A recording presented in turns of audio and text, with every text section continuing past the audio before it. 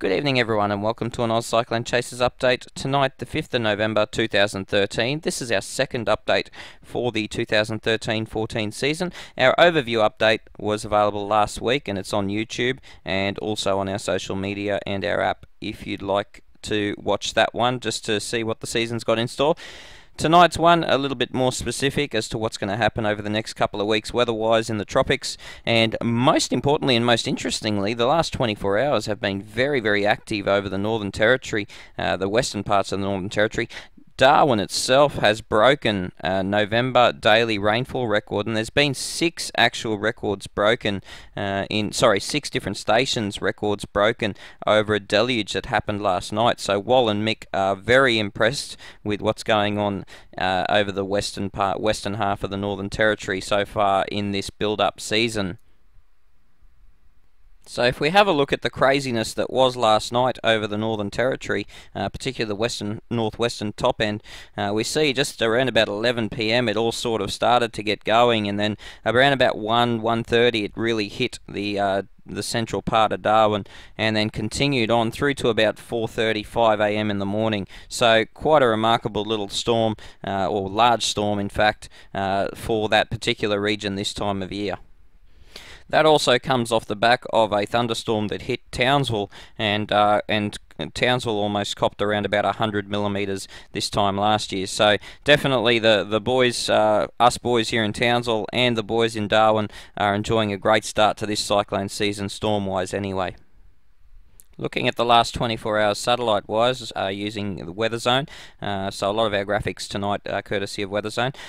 We can see there's a fairly good trough system pushing through Western Australia. It's created some very interesting and intense thunderstorms that are in the southwestern half of WA yesterday, which our admin Steve Brooks managed to chase a few of those. So get in touch with Steve Brooks' weather page there, Perth Weather Live, and they'll show you, they'll have some very good images of some of the storms that went through there yesterday. But we can see that trough system here over the central parts of WA now. We've got that thunderstorm over Darwin yesterday. It's now obviously fairly sky clear there. We've got a little bit of storm activity here in the northwestern half of Western Australia. We've got another little trough system developing here over Queensland.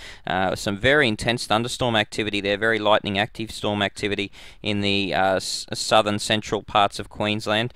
But other than that, we can still see not quite a tropical pattern yet. Over PNG it's very quiet. The Solomon Islands and the Coral Sea, it is very active, but there's no, it's more just convergence activity, aided by some upper troughing, as Indonesia is also quite active, but over the top of Australia in terms of PNG, East Timor, very, very inactive thunderstorm wise.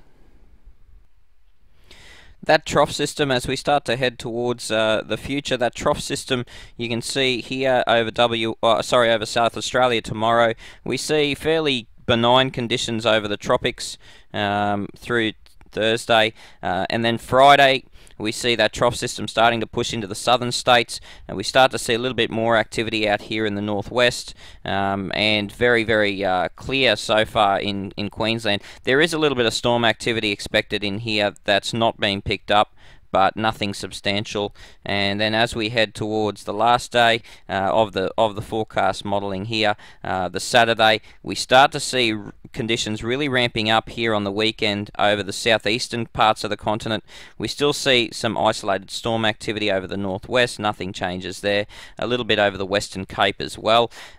This is more rainfall modelling, so it doesn't tend to show up storms very well. So, but you can use your imagination and see that overall it's pretty benign conditions for the next 4 days, and this is an overall 4-day outlook there. And then the second 4 days though does get interesting. We do get that trough system that's been pushing across the country. It's going to create a lot of shower and storm activity over the southern parts of Queensland, northern, or pretty well all of New South Wales, all of the eastern half of New South Wales, and we're going to see an increase in thunderstorm activity again over the northwest in the 4 to 8 day period as well after after this trough system pushes through.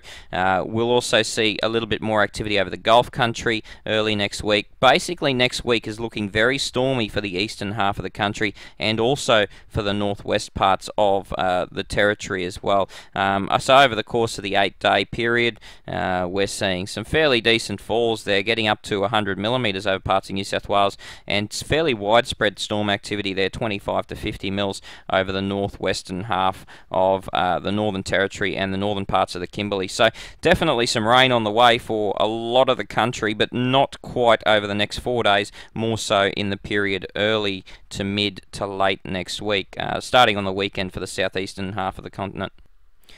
There's nothing interesting in the cyclone outlooks. They're all saying very low potential, and that's fair enough too. Nothing in the modelling is showing anything other than low potential at this stage, and isn't showing anything for at least the next couple of weeks. So if we start to look at the MJO signals over the Western Hemisphere, I'll show you a diagram of where that is at the moment. The El Nino is fairly neutral, not much happening. It's a fairly stagnant pattern, other than the fact that the northwest did cop a fair bit of rain last night and over the past couple of days, and will cop a fair bit more in the 4 to 8 day period or 4 to 10 day period. The tropical cyclone season outlook's been summarised too by the Bureau. They're saying pretty well what they said at the start of the period in October.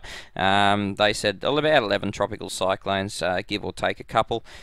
Probably out of those, we're probably going to see 3 or 4 cross the coast, and that's a pretty standard season for us here in Australia. November's looking very quiet cyclone-wise, but that's what we told you on the outlook last week when we issued that anyway. November has only actually had 2 cyclones, and this is what this is saying in here.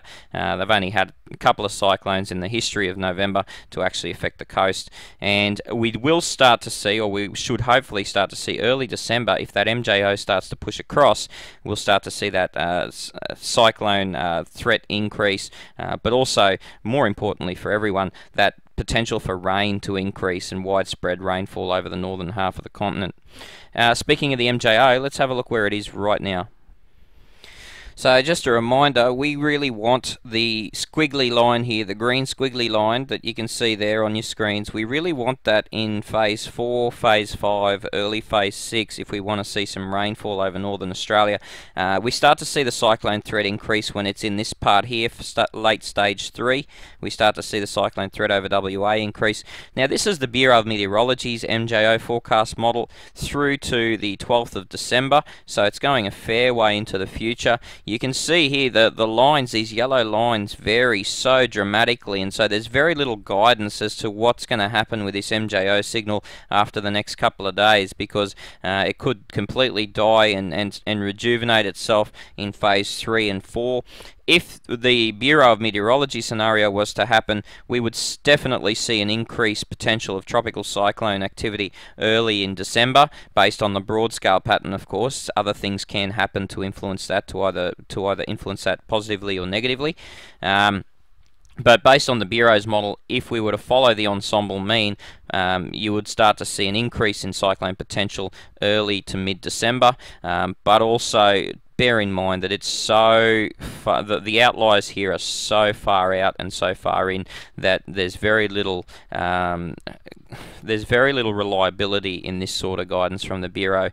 I'll give you an example and compare that to the European model, which does tend to do reasonably well over the longer period.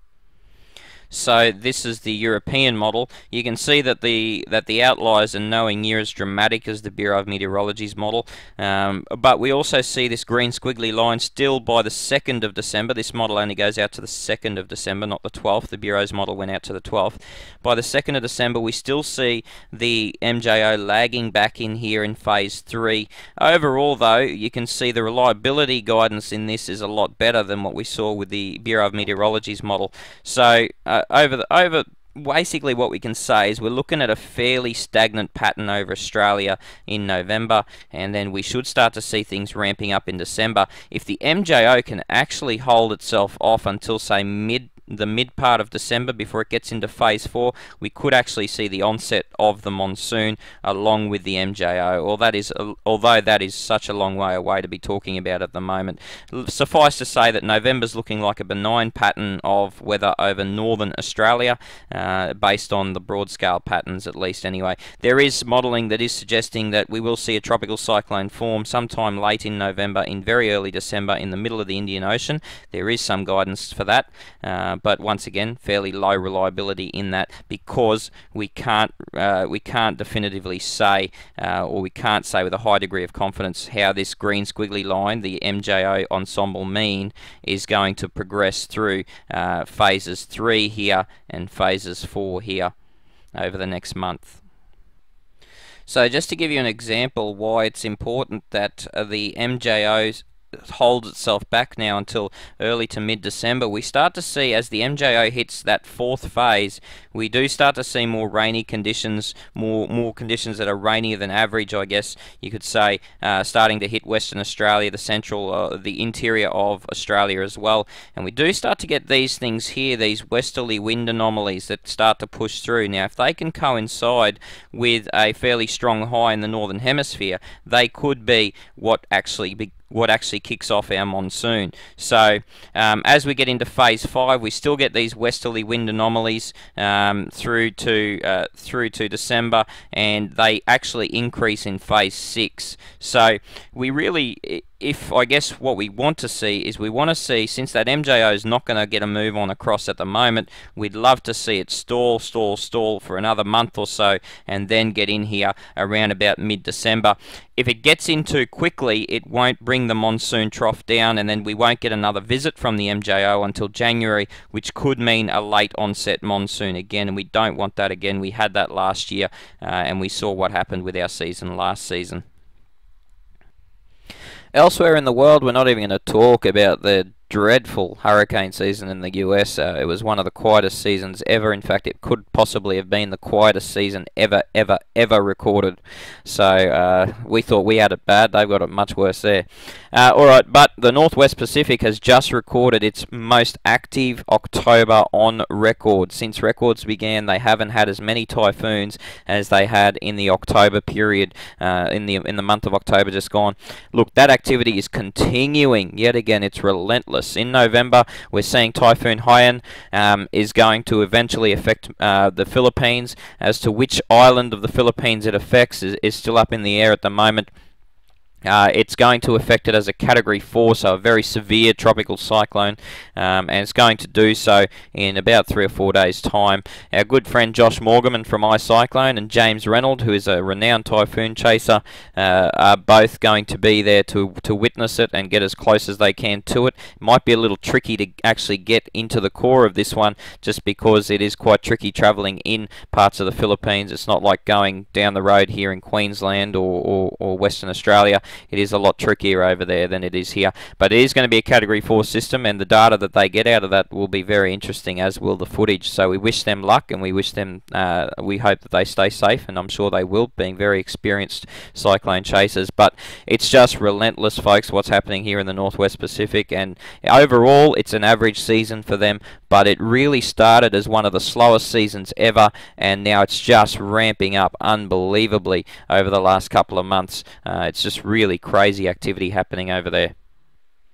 So in wrapping all this up, folks, enjoy the quiet 3 or 4 days of lack of weather over the next until at least the weekend, and then I hope you enjoy some very stormy conditions over the eastern half of Australia, all the way up through Queensland, and also the northwestern parts of the Northern Territory, northern Kimberley. Some of that really stormy weather will start around the weekend and then continue through most of next week, or at least the early half of next week. We'll have another update later on this week to see if that's going to plan as well.